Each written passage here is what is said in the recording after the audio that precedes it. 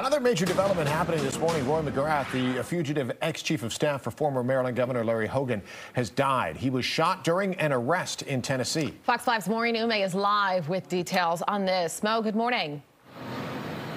Good morning. FBI officials confirming to Fox 5 that they did, in fact, find Roy McGrath in the Knoxville area. Around 6:30 yesterday, he was shot by an FBI agent and then went to the hospital where he later died. The FBI did release a statement about the shooting saying this. They said the FBI takes all shooting incidents involving our agents or task force members seriously. In accordance with the FBI policy, the shooting incident is under investigation by the FBI's Inspection Division.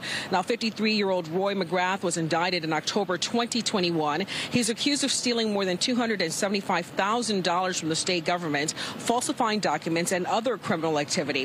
McGrath was wanted on charges of failure to appear after missing his federal fraud trial and had been on the run since March 13th.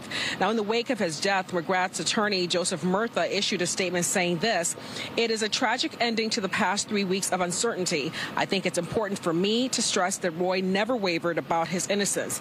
Former Governor Larry Hogan also reacting to the death. He issued a statement saying that he and his wife Yumi were saddened by what had happened and also praying for McGrath's family and loved ones. The FBI saying this investigation into McGrath's death will continue. Back to you.